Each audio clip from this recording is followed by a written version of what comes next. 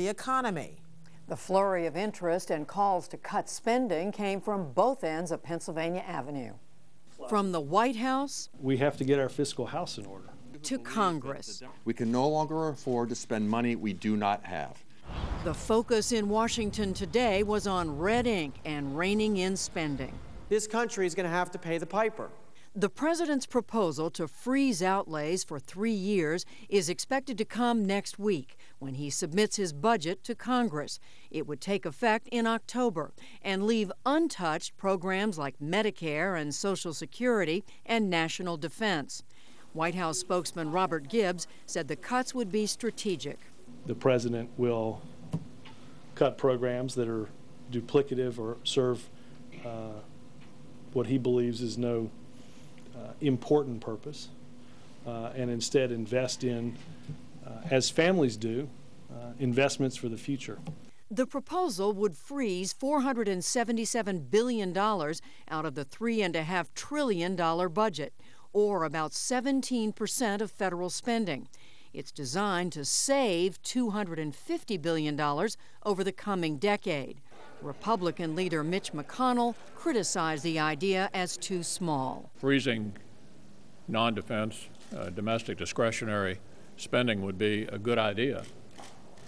However, if you put into the baseline the stimulus, the TARP, and you account for inflation, it's not nearly as big a step as the American people are asking us to take. The president is expected to address the deficit, among other economic issues, including unemployment, in his State of the Union message tomorrow night. In an interview with ABC News' Diane Sawyer, Mr. Obama acknowledged some choices he will make are not politically popular. The one thing I'm clear about is that I'd rather be a really good one-term president than a mediocre two-term president. I will not slow down in terms of going after the big problems that this country faces. I am not backing off the need for us to tackle these big problems in a serious way. But new numbers out today from the Congressional Budget Office confirm the magnitude of the challenge facing White House officials, creating jobs while cutting spending. The deficit for the year is predicted to be $1.35 trillion. Senators grappled with options to bring down that number. The top two members on the Budget Committee, Chairman Kent Conrad and Republican Judd Gregg, presented a bipartisan plan to create a task force to reduce the debt, but the plan was voted down. Senators also faced a familiar proposal to increase the nation's legal debt limit, this time by $1.9 trillion, enough new borrowing to cover the government's bills through the end of the year. That vote could come as early as the end of the week. For a closer look at all this, I'm joined by the two senators who spearheaded the effort to create a bipartisan panel on the debt. From the Budget Committee, Chairman Kent Conrad, Democrat of North Dakota, and its ranking Republican, Judd Gregg of New Hampshire. Yep. Senators, good to see you both. And Senator Conrad, let me start with you. Your end of Pennsylvania Avenue. You know, you hear progressives say right now a recession is not the time to cut spending. The government should be spending, get the economy moving. The deficit will take care of itself when this is over. Why is that wrong? Well, the deficit won't take care of itself. We are on cruise control to a debt that will be 400% of the gross domestic product of the United States if left unchecked. So look, I agree, you don't raise taxes or cut spending in the midst of a downturn. What we proposed was to put in place a process to deal with the long-term debt bomb that overhangs this country, that threatens the economic security of the United States. And progressives should support that effort, as many did today, because they understand if you fail to act, Social Security is going broke. Medicare is going broke. It is not progressive to allow those programs to fail. Senator Gregg, why is this bipartisan task force idea that the two of you were pushing, why was that the right way to go, or why is it the right way to go? Well, because these issues are so big, Judy, that you can't address them in a partisan way. You have to have everybody at the table. Everything has to be on the table, entitlements and tax issues, or otherwise the American people don't trust the results. The American people inherently understand that if it isn't bipartisan, it's probably not going to be fair. Somebody's probably going to be gamed. And so we set up this task force in a manner that not only was bipartisan, but also required supermajorities to report, 14 of 18, so that neither side could game the other. And it required supermajorities to pass it in the House and the Senate so that nobody could game anybody, and so that the results of this task force would be seen as fair, honest, and bipartisan, and would have popular support, which is very important to any initiative that affects these type of programs like Medicare, Medicaid, and tax reform. And Senator Conrad, if it was such a good idea, why were you not able to persuade enough of your colleagues? You needed a supermajority to pass it. You didn't get that. Well, we got a majority. We got 53. If all senators had been present and voting, we would have had 54. That is a remarkable move from where we have been in the past. And no, we didn't have a supermajority, and part of the reason is left and right. Organizations on the left organized to oppose it. Organizations on the right did the same.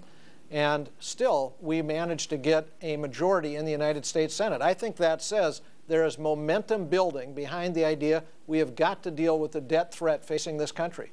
Senator Gregg, what do you say to members of your own party who voted against this because they said it would have likely led to a tax increase? Well, I'd say you have to have more confidence in our membership. I mean, 8 of the 16 members appointed from the Congress were going to be Republican members, and they were going to be appointed by 4 by Senator McConnell, Republican leader here in the Senate, and 4 by House Member Boehner, the Republican leader in the House. And I'm sure they wouldn't put people on this commission who would undermine the basic Republican philosophy and how you approach tax policy. Just like I don't expect Speaker Pelosi or Speaker Reid to do that in the area of, say, Social Security.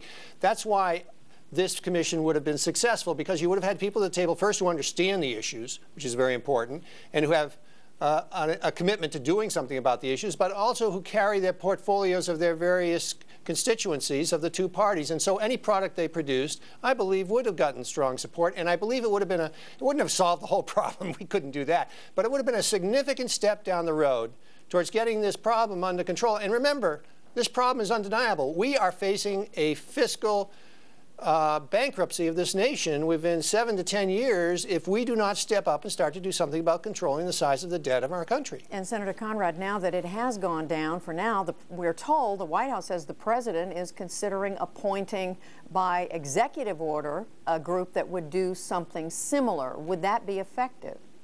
Look, the reason Senator Gregg and I fashioned the plan that we did, a statutory commission, is because that's the only way you can get a guarantee that the recommendations of that group will be actually voted on by the members of Congress.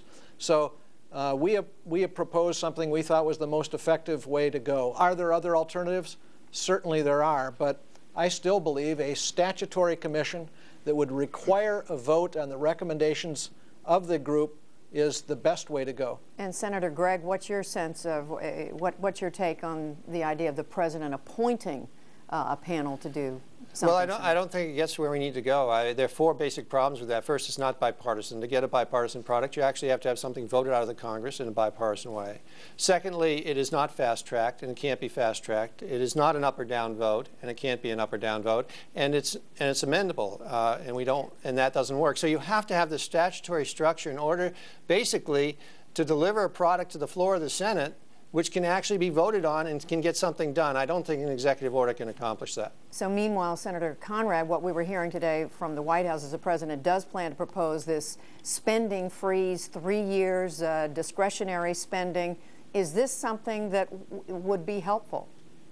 Yeah, certainly. That is a move in the right direction. I think we have to understand when you're talking about just 17% of the budget, and that's what non-security domestic discretionary spending represents, a 3-year freeze is useful, but that's not going to solve the problem.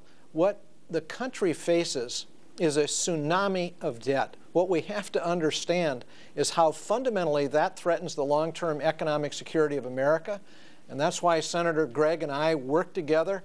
And again, I'm delighted that 53 of our colleagues voted with us, but we need more. And we need people across the country to send a message to our colleagues that this is something that must be done. Senator Gregg, is the president's freeze proposal a good start, or, as some of your Republican colleagues have said today, too little, too late? Well, it is a good start if it's true. I mean, we haven't seen the specifics of the plan, but remember, it's $25 billion on a $1.4 trillion deficit. So you can get a pretty good idea that it's not going to move us very far down the road towards relieving the pressure that we're going to feel as a nation. Very interesting thing happened today. It's likely that the Japanese debt will be downgraded because they're about 5 years ahead of us in their problems relative to their debt. That's coming at us. We can't afford to do that to our children. One generation should never pass on to another generation a less prosperous nation. That's what we're going to do unless we do something about all this debt we're loading on our kids' backs. So, gentlemen, where do you go from here? Senator Conrad, you didn't get the 60 votes today. What do? You keep working, you keep fighting, and you keep proposing. And you keep searching for a way to accomplish the result. I have said I will not support any long-term extension of the debt absent a credible commission being put in place.